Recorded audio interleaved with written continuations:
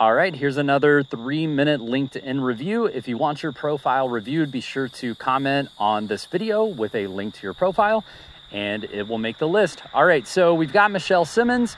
I took a look at this profile. It's looking pretty good. I noticed you've got a great profile picture. It looks good. You look approachable. You look friendly. We can stick with that. Background image looks really great.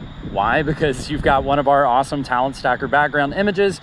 If you guys want those, all you have to do is head over to talentstacker.com/now. And when you sign up there, you'll get an email with our background images that you can use. All right, so moving down the list, Salesforce professional in the title, good stuff. I like that you're not saying enthusiast or aspiring. We need to own what we are trying to become. So Salesforce professional looks great. However, make sure to have the word administrator and analyst in your title. This is for search engine optimization. When recruiters and hiring managers are typing in Salesforce administrator or Salesforce analyst, you're going to come back more readily if you have those words in your title. Same thing throughout your profile, in your about section, etc. All right, so as soon as you're certified, we get the certified logo in the background, and we get Salesforce certified administrator and analyst in your title.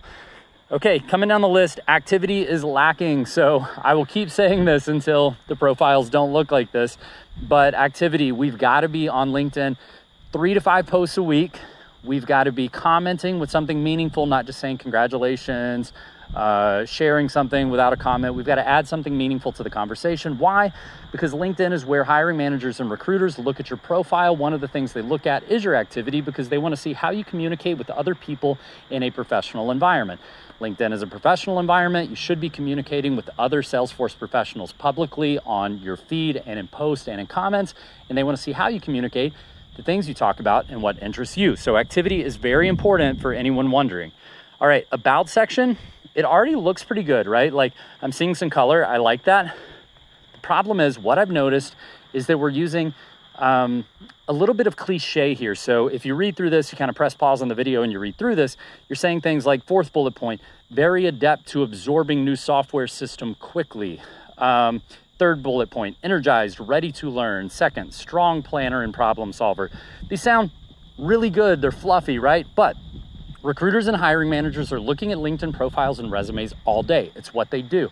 So they are not looking for generic verbiage. They need quantitative information. They don't need you to tell them you are a strong planner. They need you to tell them what you've done that proves you are a strong planner. They don't need you to they don't need you to say that you're very adept at learning new software systems.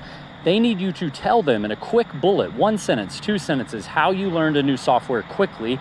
And keep in mind that Salesforce is not a software, it's a cloudware. It's a cloud-based program, so just keep that in mind.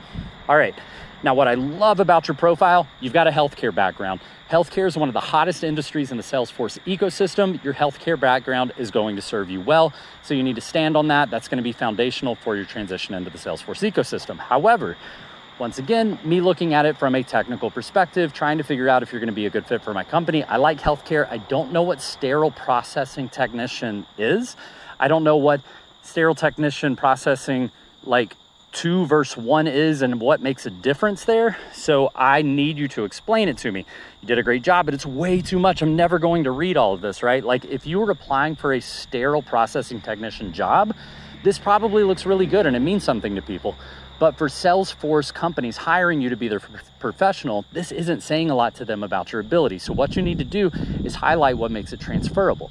You need to highlight that you understand how to improve processes, improve efficiency, train individuals, work with patients or coworkers in a way that shows that you can work with people, you can explain complex things in simplified ways, and that you can handle changing requirements and rapidly changing priorities.